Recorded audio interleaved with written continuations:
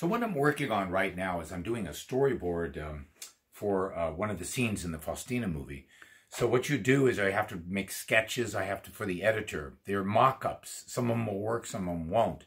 So what right now you can see on the screen, there's a drawing that I did of St. Faustina, just a quick sketch, right? And she's in the depths of the canyon with a cavern and some steps coming down.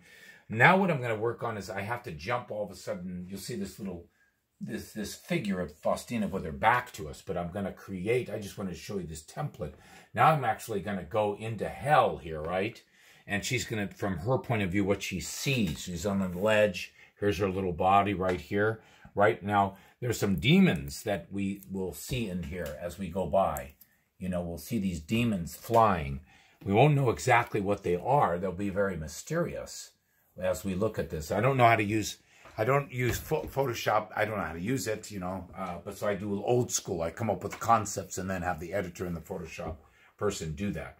So now what we're going to do is I'm going to turn the lights off. It's going to be dark. And now I'm going to take a picture of this so that I can actually try to match this up in that world so that I can make that kind of happen. There we go. So anyway, you can see that that's kind of one of the finished products. Can you get in there and you can see that? So you can just see what I'm actually trying to create.